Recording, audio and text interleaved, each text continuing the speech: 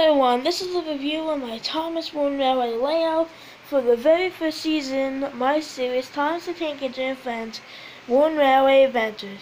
There's a bunch of trains around, so let's get started over here. Sorry. Here we have the tiny shed where I have Stanley and the old version of Dart. And right here is like a slingshot, not like an actual one. You press this button, boom. It flies down, hits into the track, and lands right here behind the custom pip.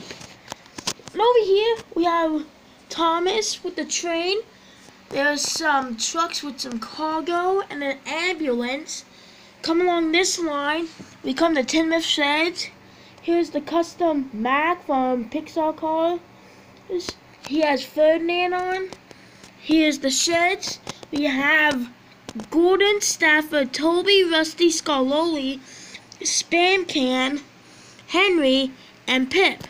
This trophy here is from the Great Railway Show. Behind Stafford, it's Dash, and behind Russ is Scarloli, it's Harvey, and Edward Stender. And here's Lloyd with the bubble car, and there's a bunch of cars flipped over.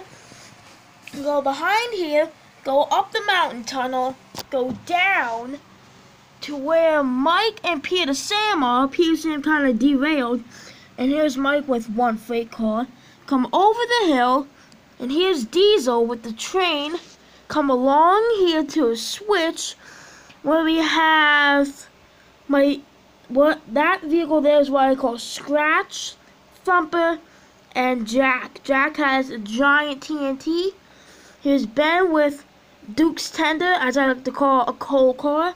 Here's the Talking Spencer without any back wheels. Just goes into a siding. Comes along here to where Patson is at the schoolhouse station. Come around here past my dresser and back here. So yeah, my layout is not really that big. I think it's big. Let me try to get a big view of it. Oh, and right there's a laptop. It's Family Feud, the Rondinello family versus the Chambers family. Door behind me. So that's the Season 1 Thomas Wooden Railway layout. Thanks for watching.